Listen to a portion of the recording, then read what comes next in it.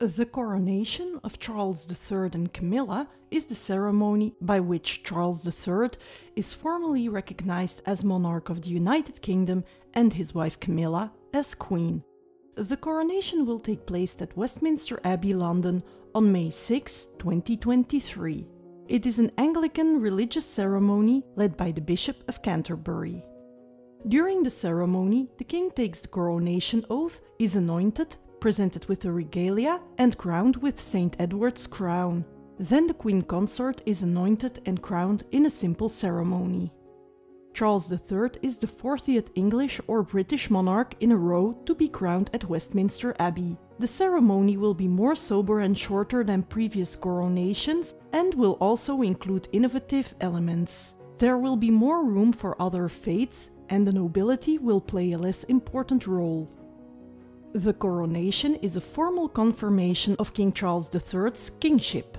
The real succession to the throne occurred at the time of Queen Elizabeth II's death on September 8, 2022. The crown passed immediately to Charles as her eldest son and successor, so the throne was never vacant for a moment. Similar coronation ceremonies used to be common in other monarchies. In Europe, these have now been replaced by inauguration ceremonies everywhere.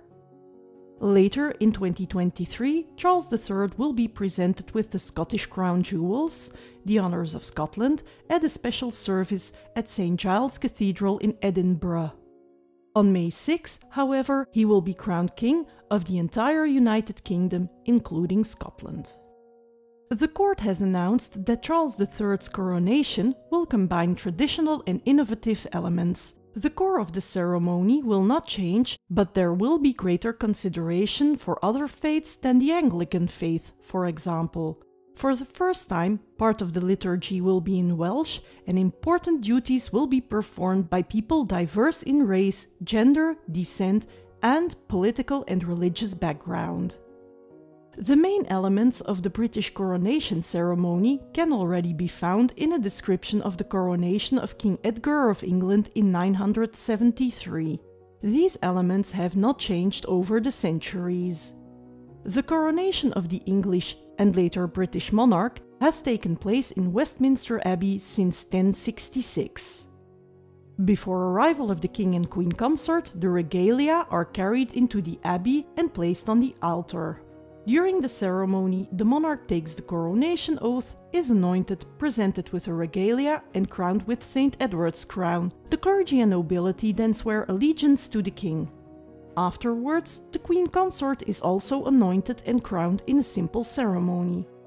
The coronation is traditionally accompanied by great ceremonial display and much pomp and circumstance, both in Westminster Abbey and outside. Charles and Camilla are both anointed with a consecrated oil. This is considered the most sacred part of the ceremony. The anointing is done with a perfumed olive oil. The olives came from olive groves in Jerusalem, from an orchard not far from the tomb of Charles's grandmother, Princess Alice of Battenberg. Charles will be crowned with St. Edward's crown. When leaving the abbey and at the balcony seen after the ceremony, the king will wear the imperial state crown, which is lighter and easier to wear than St. Edward's crown. The imperial state crown contains the large Cullinan II diamond. For the first time in history, the Stone of Scone, the Scottish coronation stone, was brought from Edinburgh to Westminster Abbey for a coronation. The stone has been taken from Scotland by the English as spoils of war in 1296 and had been kept in the abbey ever since, but it was returned to Scotland in 1996. On April 28, 2023, the stone began its journey to London after a brief ceremony at Edinburgh Castle. The stone will be placed in a hollow space underneath the coronation chair. In Scotland, several hundred people signed a petition to prevent the Stone of Scone being brought to England for the coronation. Former First Minister of Scotland, Alex Salmond, also called for the Scottish coronation stone not to be transferred to London. The coronation chair itself was restored for the coronation. The chair is over 700 years old, made of oak and very fragile. It is the oldest known piece of furniture still used for the purpose of which it was originally made. It is customary for nobles of royal blood to individually take an oath of allegiance to the monarch. The coronation of Charles III involves his sons, brothers, and great-nephews. As the position of Prince Andrew, the Duke of York, and Prince Harry, the Duke of Sussex, is controversial, this part may be dropped. The general dress code for the coronation is normal city dress. At Elizabeth II's coronation in 1953, the preference was still for ceremonial attire, court dress, or formal evening wear. Members of the nobility will no longer wear full-trimmed red velvet coronation dressing gowns and crowns of nobility at the court's request. On the day of the coronation, Charles III and Camilla will ride by carriage in a rather small procession from Buckingham Palace to Westminster Abbey. They will be escorted by some 200 soldiers.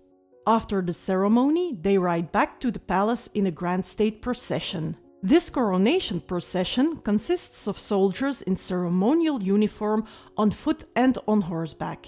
It is traditionally one of the festive highlights of the day. The royal couple uses the notoriously uncomfortable 18th century British golden coach on the return journey. The outward journey is made in the modern-equipped, newer Diamond Jubilee state coach. Church bells will be rung throughout the UK after the coronation. Contemporary and historic aircrafts from the Air Force, Navy and Army will perform a ceremonial flyby over Buckingham Palace as the royal family stands on the balcony. In April 2023, less than a month before the coronation, some 3,000 participants in a poll indicated only moderate interest in the coronation. 35% said they did not care very much about the coronation and 29% did not care at all. There was particularly little interest among young people. Nevertheless, 46% said they would watch the television broadcast or join in celebrations. In a poll conducted a few days later, 51% said they did not think the coronation should be paid for with taxpayers' money. What is your point of view on this matter? Will you be watching the coronation? Please let me know in the comments below. Thank you for watching.